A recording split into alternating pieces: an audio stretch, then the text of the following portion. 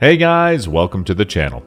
If you've been interested in the hobby of astronomy for some time, and after seeing that beautiful view of the night sky through your telescope, you might want to capture it with your camera. You just want to begin with astrophotography.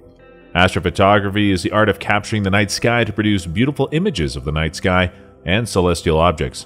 But to begin with astrophotography, you need a good camera. The camera you should use depends upon what kind of pictures you want to take, such as whether you want to take planetary photos or you want to capture deep sky objects.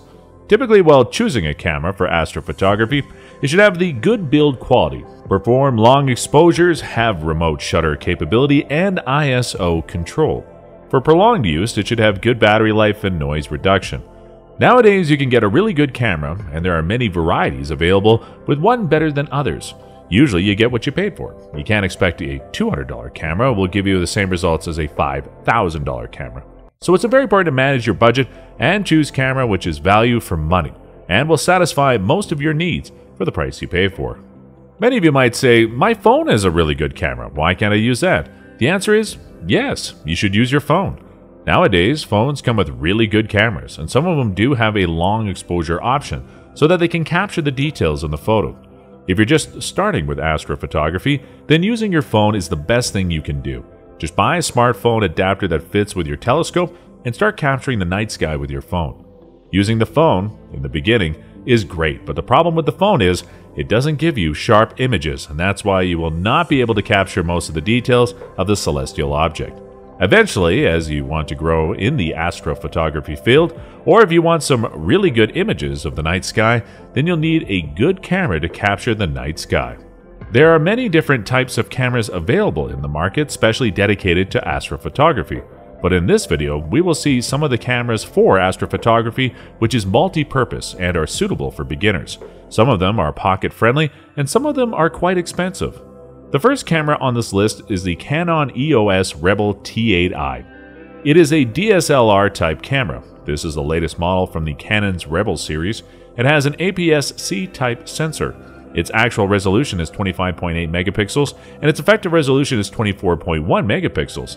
Its ISO range is from 100 to 25,600, which can be extended to 51,200. It has 7 frames per second continuous shooting or 7.5 FPS capacity and live view. It can shoot a 4K video and has a battery life of 800 shots. The weight of the camera is 515 grams. The camera has built-in Wi-Fi and Bluetooth so that transferring photos is convenient. The second camera on the list is the Nikon D5600. It is also a DSLR type camera. This camera was launched in 2016 by Nikon. It also has an APS-C type sensor. Its actual resolution is 24.7 megapixels, and its effective resolution is 24.2 megapixels. Its ISO ranges from 100 to 25,600. It has 5 frames per second continuous shooting at 24.2 megapixels.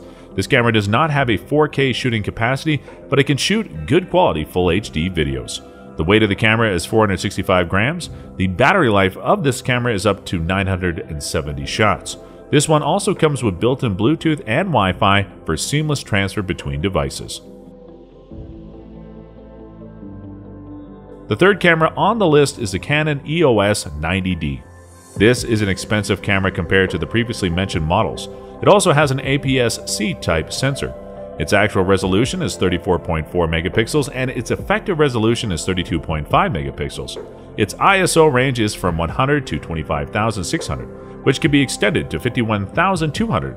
It has 10 FPS continuous shooting at 32.5 megapixels. It can record ultra-high definition 4K videos at 29.97 FPS.